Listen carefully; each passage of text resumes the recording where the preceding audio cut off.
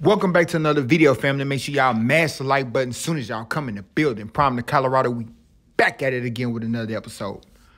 So the Colorado players put out a heartfelt message, a post where a lot of players pretty much let Prime know how they're missing him and can't wait for him to get back. And Mark Jackson, NBA analyst, put out a powerful message too. Powerful, love you, legend.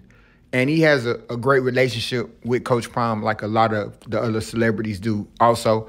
And, you know, it was cool and it was a good look for him to reach out to Coach Prime just to check out and make sure everything okay. Just like we're all hoping that everything is okay and he can get back on campus doing what he does. And a little about Mark Jackson, pretty much the coach that, in my opinion, helped put together the Splash Brothers, Steph Curry, Klay Thompson, that whole group.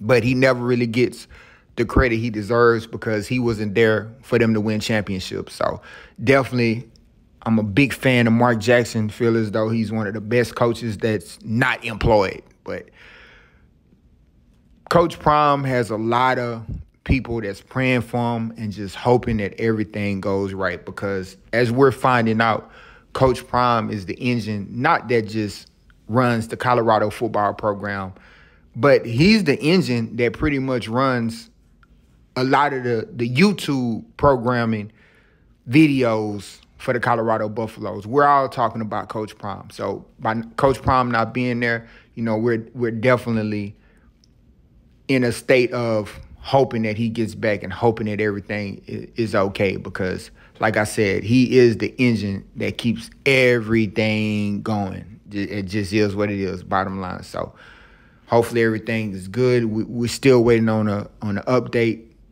as far as when he's going to be out and on from there. So, but y'all let me know what y'all think about this in the comment section. Make sure y'all like the video and subscribe to the channel.